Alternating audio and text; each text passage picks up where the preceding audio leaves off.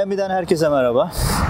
Reza Zarrab, Reza Zarrab ya da yeni adıyla Aaron Goldschmidt. Kimine göre hayırsever, kimine göre vatan haini, kimine göre casus, kimine göre de Türkiye tarihinin gördüğü en büyük dolandırıcılardan bir tanesi.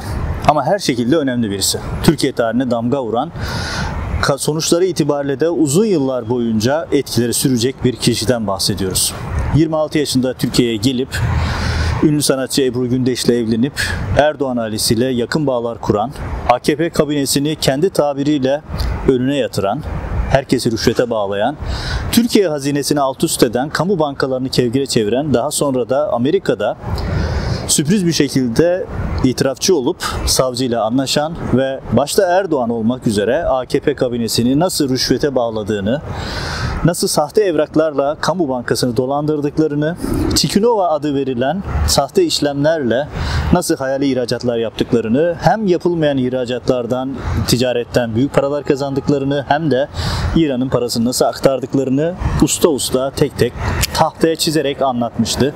Hatta Amerikan medyasına bu yönüyle bir profesör gibi yolsuzluğu öğrencilerine anlatıyordu yorumu yapılmıştı. Hatırlarsınız, ben de o duruşmayı ilk günden son güne kadar izleyen birkaç gazeteciden biriyim. Evet, şimdi neden bu konuya döndük? Çünkü Reza Zarrab'ın izini buldum. En son notlarıma bakıyorum. 8 Aralık 2017'de New York'taki Güney Bölge Mahkemesi'nin 17. katındaki duruşma salonunda ifadesinin 7. günüydü. 7. günü kürsüye çıktı. Son anlatımlarını yaptı. Kürsüden indi. Yanında polislerle birlikte salonu terk etmişti. O gün bugündür neredeyse 4 yıldan fazla bir zaman oldu. Reza Zarrab'ı gören yoktu. Tanık koruma programında olduğu söylendi, kimliğini değiştirdi, yüzünü değiştirdiği söylendi. Çok şey söylendi ama elle tutulur, somut hiçbir şey bugüne kadar ortada yoktu. Ben yaklaşık bir ay önce bir istihbarat aldım. Daha doğrusu bir izleyicim bana bir mesaj attı. Kendisi benim uzun yıllardır yazdığım, çizdiğim, yaptığım işleri takip eden birisi. Kendisi dedi ki emin olmamakla birlikte yolcu olarak aldığım, kendisi bir Uber şoförüydü. Yolcu olarak aldığım kişi çok büyük ihtimalle Reza Zarrab'tı. Onu şu noktadan aldım, şu noktaya bıraktım. Türk olduğumu anlayınca da huzursuz oldu demişti. Tabii ben bu bilgi üzerine, çünkü bu önemli bir ipucuydu. Neden? Çünkü ben de biliyorsunuz gazete el kondu, işlerimiz kapatıldı, iş yerlerimiz kapatıldıktan sonra ben de uzun süre Uber yaparak geçindim. Uber'de sistematiği biliyorum. Nereden yolcu alınır, nasıl bırakılır, sistem nasıl çalışılır vesaire. Uber'in bir de Uber Black var. Zenginlere hitap eden, lüks arabalarla, jiplerle yapılan. Benim kaynağım böyle bir kişiydi. Reza Zarrab'ın aldığı yeri ve bıraktığı yerin bilgilerini bana paylaştı. Ben tabii hemen Hazreti Google'a başvurdum. Çünkü burada yapılacak olan belli takım şeyler var. Amerika'da bir de şöyle bir uygulama var sevgili seyirciler. Eğer neyi nerede arayacağınızı bilebilirseniz birçok bilgiye halka açık bir şekilde ulaşabilirsiniz. Ben de çalışmalara başladım. Reza Zarrab'ın nerede olabileceğine, ne yapabileceğine. Miami güçlü bir ihtimaldi. Neden? Çünkü Reza Zarrab şahsen tanıdığımız birisi. Keyfine düşkün, ehli keyif, sıcak yerlerde ve lüks yaşamayı seven birisi. Hani gidip Wyoming'de, Idaho'da, ne bileyim işte South Dakota'da bir çiftlikte yaşayacak birisi değil. Yani yaşayacağı 2 tane yer var benim gözümde. Biri Miami, öbürü de Los Angeles. Çünkü New York bile Reza Zarrab için basit kalan bir yer. Böyle bir enteresan bir kişilik çünkü Reza Zarrab. Miami'de çalışmaya başladım, araştırmaya başladım. Nerede olabilir? Oraya kim gitmiştir? Nasıl gitmiştir? Ve bir ipucu yakaladım. O da neydi? İpucu şu, bıraktığı yerin yanında bir tane at çiftliği var. Şimdi at çiftliğiyle Zarrab'ın ilgisi ne diyeceksiniz? Çok ilgisi var çünkü Reza Zarrab Türkiye'deyken de zaten atlarla çok ilgiliydi. Atları yarışıyordu, $1 milyon atları vardı ve akabinde eşi, o zamanki eşi, daha sonra ayrıldılar. Ebru Gündeş'e 1 milyon liralık bir at hediye etmişti. Bu atların yarışmaları olay olmuştu vesaire. Yani dolayısıyla Reza Zarrab atlarla ilgili birisi. Hatta atların isimlerini de hemen size notlarımdan söyleyeyim. Mesela bir tanesi Forget Me Not. Diğer ismi Duty Free, diğer atı. Yaklaşık 1 milyon liraya almış ve bunu Ebru Gündeş'e hediye etmişti. Başka atları da var. Mesela meşhur Dayım Benim isimli bir atı var. Büyük yarışlarda, Atır Kupası'nda falan yarışan bir attı bu. Bunların peşine düşerken bir ipucu yakaladım. O da nedir? Son dönemde Miami'nin Davie bölgesi, ki beyaz Amerikalıların yoğun olarak yaşadı. Çünkü Miami'nin geneli, güneyi daha çok böyle Hispanikler, Latinler, daha düşük gelir grubundaki insanların olduğu yerler ağırlıkta. Miami'nin bu biraz yukarısı South Florida, Güney Florida denen bölgede ise Davie gibi beyaz Amerikalıların yaşadığı büyük milyon dolarlık malikanelerin olduğu, böyle büyük at çiftliklerinin olduğu, atçılığın da ön planda olduğu ki Davie'nin sembolü zaten ilginçtir, at. Böyle bir yerde olabileceğine dair bir ipucu yakaladım. Oranın ipucunu sürerken başka bir şey daha buldum. Son dönemde Florida'daki ticaret kayıtlarına baktım ve oradaki bir tane Twin Horse isimli şirketin satıldığını, yerine başka bir isimle başka bir şirket kurulduğunu buldum. O ismi ararken başka bir yere zıpladım. Google'da, Facebook'ta, Instagram'da günler süren çalışmalar sonunda bingo, Reza Zarrab'ı buldum. Hem de kendi fotoğrafıyla buldum. Nasıl buldum? Aaron Goldschmidt isminde bir isim. Orada herhangi bir fotoğraf yok. Sadece bir portre fotoğraf var. Şimdi ekrana getiriyorum. Ve bunun ilişkileri, oradaki friends'ler, arkadaşlar, yani herkes Facebook kullanmayı biliyor. Aslında Facebook muhteşem bir istihbarat aracı aynı zamanda. Çünkü her şeyi insanlar kendi eliyle zaten oraya koymuş. İlişkide olduğu insanlar. Mesela orada Aaron Goldschmidt ismindeki kişinin Amanda Kaspersky gibi garip bir soy ismini hatırlayamadım. Bir kadınla ilişkisi var. İlişkide olduğu kişi gözüküyor. Onun Facebook sayfasını, onun Instagram sayfasını derken ticaret sicil kayıtlarında buldum. Kurulan şirketi buldum. Next Level isimli yeni bir at çiftliği harası, adına ne derseniz deyin. Burada ranch, nasıl söyleyeyim, daha çok böyle bir nevi at harası ama lüks bir yer, böyle oldukça lüks. İnşaatı yapılan, yakında açılacak bir yer buldum. Evet dedim, burası Reza Zarrab'ın yeri olabilir. Sonra Facebook'taki araştırmalar ve bir tane arkadaşının Facebook'unda Reza Zarrab'ın arkadan çekilmiş bir fotoğrafını buldum. Ve tabii ki Reza Zarrab'ı çok iyi tanıdığım için evet bu o dedim. Hemen notlarımı aldım. Kayıtlara baktım. Sigorta kayıtlarına baktım. İş yeri kayıtlarına baktım. Sonra Reza Zarrab'ın ev adresi olabilecek başka bir adresi buldum. Oranın da Amerika'daki emlak sitelerinde ilginçtir. Evlerin fotoğrafları, odaları, kayıtları durur. Amerika'daki bir emlak sitesinden de Reza Zarrab'ın bulduğu evi, şu an ekrana getirdiğim o dev malikane gibi evi buldum. Evet, resim tamamlandı. Yani adres, kişi belli. Aaron Goldschmidt isminde, yeni bir isimde ve 4 yıldır ortada görmediğimiz Reza Zarrab. Fotoğraflarını da gördüm. Evet, bu o kişi, şahsen tanıyorum ve cep telefonunu buldum. Yapılacak olan şey uçağa atlayıp Miami'ye gelmekti. Ben de onu yaptım. Uçağa atladım, Miami'ye geldim. Önce Reza Zarrab'ın evini buldum. Reza Zarrab oldukça lüks bir sitede oturuyor.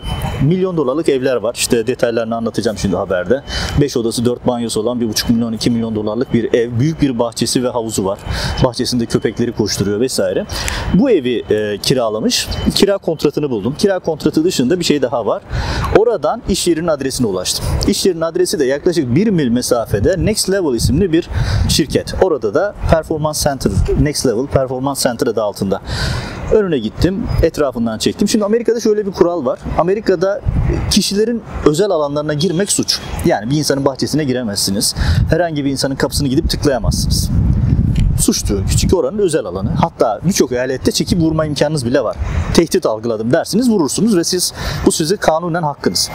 Tabii Florida'da böyle bir eyalet olduğu için burada dikkatli olmam gerekiyordu. Aynı zamanda şunu da hatırlatayım. Yani ben havuz medyasındakiler gibi pespaya gazetecilik yapmamaya çalışıyorum. Yani kibar, nazik bir şekilde Reza Zarrab gibi son derece önemli bir isime mikrofon uzatmak için 3 saat uçak mesafesinden geldim.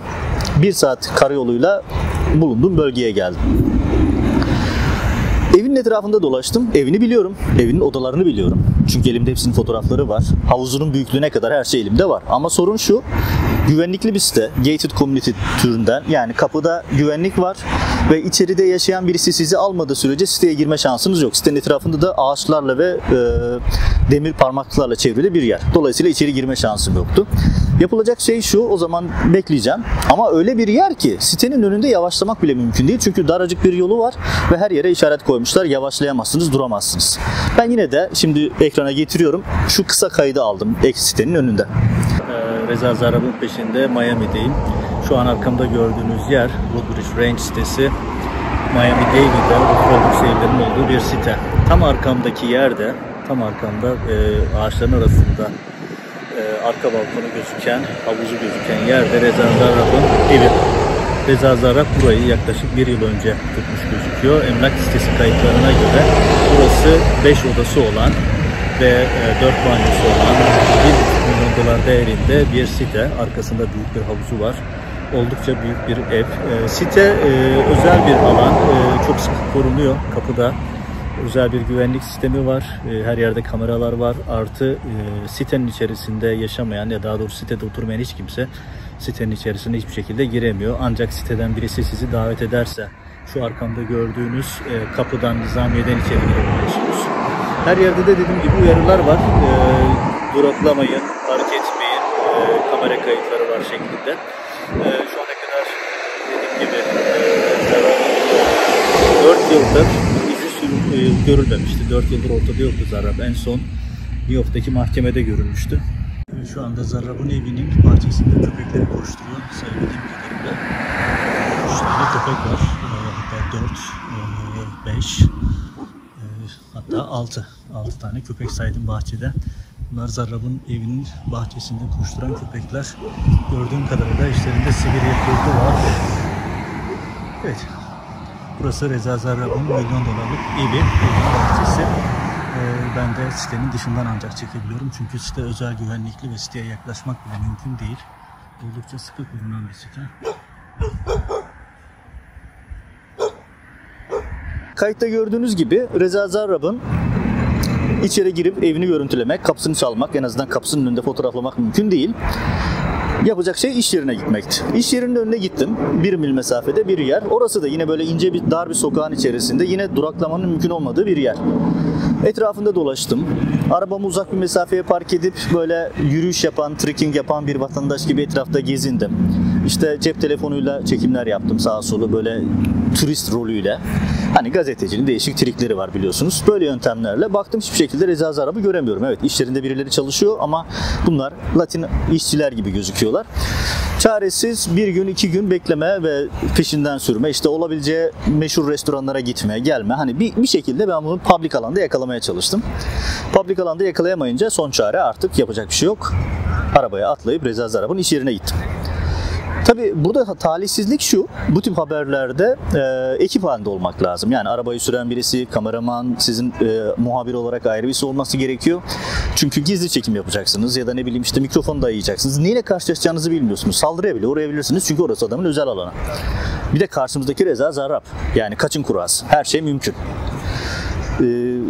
Yapacak bir şey yok, ben tek başımayım. Hani gazetemiz kapatıldı, arkadaşlarımız işsiz bırakıldı, biz de işsiz bırakıldık ve tek başıma deli fişek olarak geldim Miami'ye. Bir araba kiraladım. Arabanın kamerasını, cep telefonumu araç kamerası olarak arabanın önüne yerleştirdim ve kalktım, iş yerine gittim. Şimdi size o görüntüleri izleteyim, neler olduğunu bir izleyin, sonra devam edeceğim.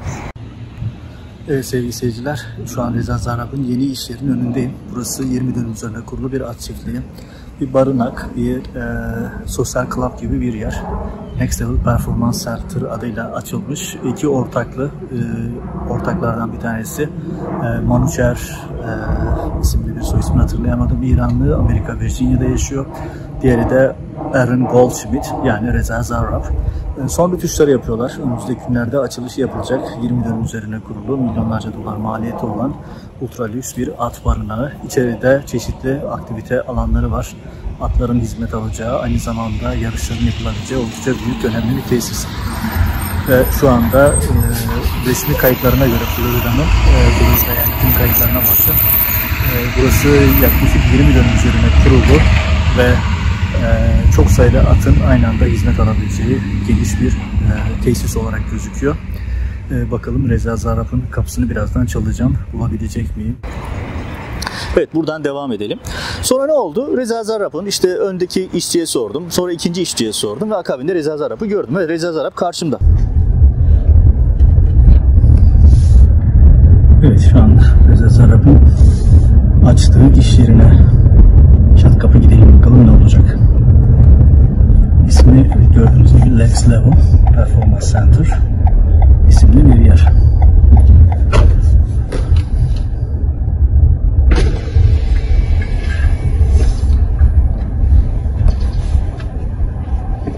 Hello. Hi. How can I find the owner? It's the guy with black shirt and black shorts.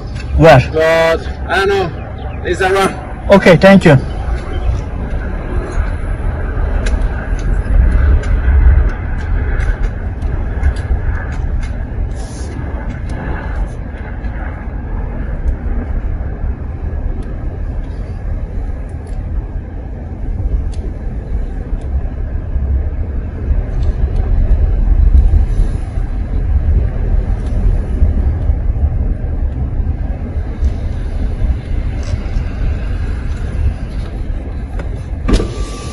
Hello. How can I find the owner? Yeah, he's here. Evet, Zarrab here. Hi, how are you? Hi, thank you. And you? My name is Adem. How are you? Thank you. Actually, I came from Washington D.C. to speak with you. You are Reza Zarrab, right? Who are you? I'm a journalist. Which journalist? Adem from Turkey. And you speak Turkish very well. Yeah, how are you? Nasılsınız? Keep English, please. Keep English for what? Yeah. Okay. Okay, doesn't matter for me. I mean, I know you are speaking Turkish very well. Yeah, I came from Washington D.C. just for interview with you. Unfortunately, this is a private property and you have to leave now. Yeah, I know, I understand, but I came for speak with you. I know, but you gotta leave. It's private property, please. Yeah, I got Right now understand. you are violating the private property. Yeah, but this is a company. I mean, It is a private property and you have to leave, please. yeah, I understood. But really, I want to speak with you. You have to leave, sir. Yeah, I would yeah, appreciate because I have tons of questions. appreciate please. This But- is private property. But why not? Reza. Açıkçası bu kadar kolay ulaşmayı beklemiyordum. En azından bir ofisi olur, patron sonuçta. İçeride olur falan diye bekliyordum. Pat diye önüme çıktı. Tabii arabanın güvenlik kamerası ile çekim yaptığım için hani bir insanın özel alanında, yani sonuçta orası adamın özel iş yeri, özel alanı, hani kamerayı önüne tutup böyle yüzüne tutup çekmek mümkün değil. Çekerseniz çok agresif olur. Kaldı ki ben nezaketli bir şekilde mikrofon uzatmaya gidiyorum. Hani böyle kaptı türünde bir iş yapmak istemiyorum. Nezaketli bir şekilde, nazik bir şekilde mikrofonumu uzatayım, sorularımı sorayım, o da cevap versin istiyorum. Yani en azından fırsat tanımak istiyorum. Tabii Reza Zarrab'la konuştum. Kendisine nasıl olduğunu sordum. Diyaloğu dinlediniz zaten. Türkçe konuşmak istemedi. Ben özellikle Türkçe konuşmak istedim çünkü hani sonuçta Türkiye kamuoyuna hitap eden bir haber yapıyorsunuz. Türkçe konuşulması daha avantajlı. Türkçe konuşmak istemedi. Kendisine röportaj yapmak için Washington'dan geldiğimi, kendisini iyi tanıdığımı vesaire söylediğim zaman da işte duyduğunuz gibi burası özel bir alan, burayı terk edin şeklinde bir şeyle yaşadık. Mecburen de ayrılmak zorunda kaldım. Çünkü orası özel bir mülk. Yani oradaki etrafındaki çalışanları beni tehdit olarak algılayıp saldırsa kanunen hakları. Yapacağım şey şuydu. İş yerinin dışında yola çıktım. Yani public alana, toplumsal bir alan. Orası devletin alanı. Herkes orada durabilir. Yolun kenarına park ettim. Bekliyorum. Hani olur da binadan çıkar falansa hemen görüntüleyeyim. Teleobjektifimi taktım. Objektiflerim hazır, bekliyorum. Tam beklerken birkaç dakika sonra ilginç bir şey oldu. Bir tane çalışanı Reza Zarrab'ın böyle bir golf arabası tarzı küçük bir arabayla hızlı bir şekilde gelip önüme park etti. Ve agresif bir şekilde benim arabanın kapısına yöneldi. Yanında bir de köpek var. Şaşırdım. Dedi ki sen kimsin diye bağırmaya başladı İngilizce olarak. Ben de gazeteciyim dedim. Camı hani agresif bir şekilde geldiği için hemen kapıyı kilitledim. Çünkü neyle karşılaşacağınızı bilemezsiniz. Ve yani karşımızdaki Reza Zarrab. Her şey mümkün. Her şey yapabilecek adamlar. Bunlar her türlü illegaliteye müsait insanlar sonuçta. Arabanın kilidine bastım, camı kapattım. Bu şahıs hemen cama elini uzatıp bir şekilde, tabii ben de hazırlıksız yakalandım çünkü o anda cep telefonundan biraz önce çektiğim görüntü sağlam değil mi ona bakıyorum. Bir anda böyle atılınca, içeriye elini sokmaya çalışıp bağırınca, agresif bir şekilde bağırınca ben de hiç muhatap olmadan, çünkü yani neyle karşılaşacağınızı bilmiyorsunuz ve yabancı bir ülkedesiniz, statünüzle ilgili sorunlarınız var vesaire. Böyle bir tartışmaya girmemek için hemen arabayı vitese atıp hızlı bir şekilde ayrıldım. O tabii arkamdan koştu vesaire falan ama sonuçta böyle bir tatsızlıkta yaşadık orada. Ve böylece Reza Zarrab kısmı geçti. Hemen otele döndüm. Otelde Reza Zarrab'ı cep telefonundan aradım. Şimdi o görüntüyü size izleteyim. Tabii o ara hemen Reza Zarrab akabinde bir görüntü daha izleteyim şimdi size. Facebook sayfasını hemen temizlemiş. Yani 10 dakika içerisinde benden ayrıldıktan sonra yaptığı ilk şey hemen gidip Facebook sayfasını temizlemek olmuş. Ve şimdi otele geldim. Şimdi geldim. Tabii merak ettiğim şeyler vardı. Nedir? Mesela oraya gitmeden önce Reza Zarrab'ın Facebook sayfasının, tabii Zarrab olarak değil, yeni ismiyle olan Facebook sayfasının kopyasını aldım. Çünkü biliyorum ki Reza Zarrab hemen bunları imha edecek ve tahmin ettiğim gibi oldu. Şimdi size onları göstereyim. Evet, şimdi bu normal şartlarda Reza Zarrab'ın bir saat öncesine kadar var olan Facebook sayfasıydı. Yine Aaron Goldschmidt adını almış. Parantez içerisinde Richard diyor. Kendisini yine altından devam ediyor. Hani Reza Zarrab, Reza Zarrab, şimdi de Aaron Goldschmidt yine kuyumcudan devam etmiş. Bu sayfa bir saat öncesine kadar aktifti. Ben Reza Zarrab'ın iş yerine gidinceye kadar ben bu sayfadan bilgileri aldım. Tabii sadece bilgileri almadım, fotoğrafları da aldım. Mesela ne gibi fotoğraflar? İşte bu Zarrab'ın yeni hayatından bir fotoğraf. 1 saat öncesine kadar bu yönettiği iş yerinin sitesindeydi. Bu iş yeri yeni kız arkadaşı olarak gözüken kişi, bu iş yerindeki detaylı bilgiler ve iş yerinden Reza Zarrab'ın yeni hayatından görüntüler. Bunlar 1 saat öncesine kadar dediğim gibi sahibi olduğu, patronu olduğu iş yerinin web sayfasında bulunuyordu. Peki sonra ne oldu? İşte ben kapıya gidip görüşmeye çalıştıktan hemen sonra otele geldim. Hemen yakınlarında bir otele geldim ve otelde aynı web sayfasını bir daha açtım. Tahmin edeceğiniz gibi Reza Zarrab kendisiyle ilgili bütün fotoğrafları kaldırmış. Kız arkadaşıyla ilgili bilgiler de yok. Kendi web sitesi, kendi Facebook sayfası Aaron Goldschmidt adına açılan da yok. Aynı isimde başkaları var ama Reza Zarrab'ın 1 saat öncesine kadar var olan Facebook sayfası da artık kullanımda değil. Reza Zarrab biriyle görüştükten sonra panik halde hem ismini silmiş hem de fotoğraflarını silmiş. Ve iş yerindeki kendine ait fotoğrafları da silmiş. Ama ben o fotoğrafların hepsini daha önceden zaten kopyasını almıştım. Çünkü Facebook sayfasında kendine ait fotoğraflar var. Yani bir arkadaşının Facebook sayfasında ve şirketinin Facebook sayfasında kendinin böyle biraz arkadan görünen bir fotoğrafı var. Onların hepsini hemen kaldırmış. Tabii onların hepsini ben daha önce yedeklemiştim. Hepsi elimdeydi çünkü. Ve akabinde Reza Zarrab'ı aradım. Bakalım telefonda ne yaşamıştı. Şimdi size onu da izleteyim. Evet, Reza Zarrab'ın izini sürmeye devam ediyoruz. Reza Zarrab, iş yerine yaptığım ziyaret ve kendisiyle yaptığım kısa konuşmadan hemen sonra Facebook sayfalarını ve iş yerinin Facebook sayfalarını kapatmış, temizlemiş. Kendi adına olmayan, tabii ki yeni adıyla Aaron Goldschmidt adına açtığı Facebook hesabında olan bilgileri kapatmış ve Next Level Center, Performance Center adındaki hesabında da kendisine ait olan fotoğrafları kaldırmış. Yani kendisini benzeyen her şeyi ortadan kaldırmış. Bu da onun yaşadığı paniği gösteriyor. Hemen görüşmeden yarım saat sonra bunları yapmış olması ilginç.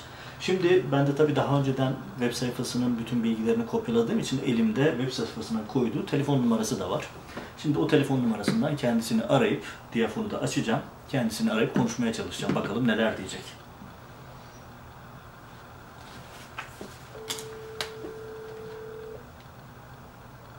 Hello. Hello, this is Adem again, journalist. Who's speaking? Adem, I was there a few minutes ago. Turkish Who would you like journalist. to talk to? Reza Zarrab, Aaron Goldschmidt. And you got the wrong number.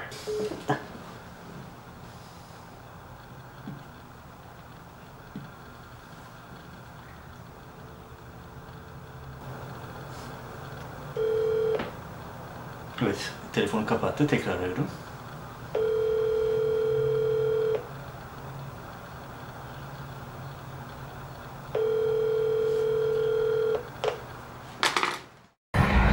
Evet, telefondaki diyalog da bu.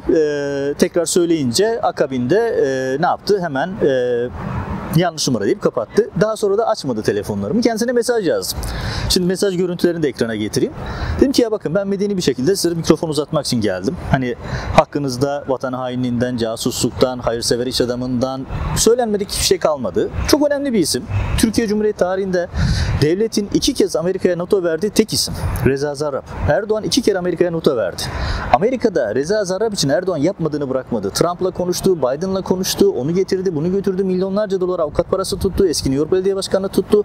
Reza da Reza, Reza da. Hatta öyle bir şey ki Obama'nın son döneminde Joe Biden'ın eşi Jill Biden'la Tayyip Erdoğan'ın eşi Emine Erdoğan New York'ta görüştüğünde Emine Erdoğan bütün teamülleri yıkıp Joe Biden'ın eşinden Reza Zarrab'ı istemişti. Hani bu kadar önemli birisi Reza Zarrab Erdoğan için. Erdoğan Amerika'ya her geldiğinde Trump'la yaptığı 10 dakikalık görüşmenin yarısını Reza Zarrab'a ayırmıştı. Reza Zarrab'ı Amerika'da kaçırmak için Reza Zarrab'ı kurtarmak için eski güvenlik danışmanı Trump'ın 20 gün sonra istifa etmek zorunda kalan güvenlik danışmanını kiralamıştı. Büyük lobi firmalı. Yani Zarrab Erdoğan için çok önemli bir adam. Ve çok büyük korkusu var Erdoğan'ın Reza Zarrab'la ilgili. Ve böyle bir adam. Yani her şeyle önemli bir haber kaynağı. Bu adamın yaptığı her şey ve yaşadığı her şey, yeni hayatı, kız arkadaşı. Bu ara Facebook'tan gördüğüm kadarıyla binicilik alanında ödülleri olan başarılı bir sporcuyla beraber şu anda. Amanda Perskowski isminde hayli popüler bir binici olarak gözüküyor kendisi de. Bunlar da sosyal medyada public bilgiler, açık bilgiler. Hani böyle bir istihbari bir çalışma da yok. Sadece Facebook'tan iz sürerek bulabildiğim çok açık bilgilerden birisi de bu. Kiminle beraber yaşadı, neler yaptı. Ve sonuç itibariyle bugün itibariyle işte bugün tekrar Reza Zarrab'ın evinin olduğu yere gittim. Belki sokakta, çarşıda, pazarda görüntüleyebilirim diye ama olmuyor. İş yerinin önünden tekrar bir geçtim. Yine iş yerinin etrafında kendilerince bir güvenlik var ama herhangi bir şekilde Zarrab ortada gözükmüyor. Tekrar kapıyı çalıp içeri girme imkanı olmadı.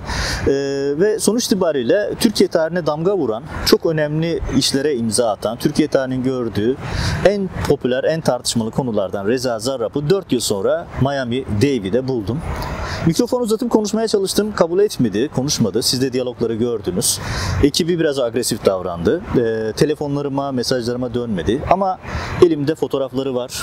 Elimde daha önce kendi sosyal medya sayfalarında, arkadaşlarının sayfalarına koyduğu görüntüleri var. Şahsen Reza Zarrab'ı çok iyi tanıyorum. Çünkü 2013'ten bu yana Reza Zarrab'ı takip ediyorum.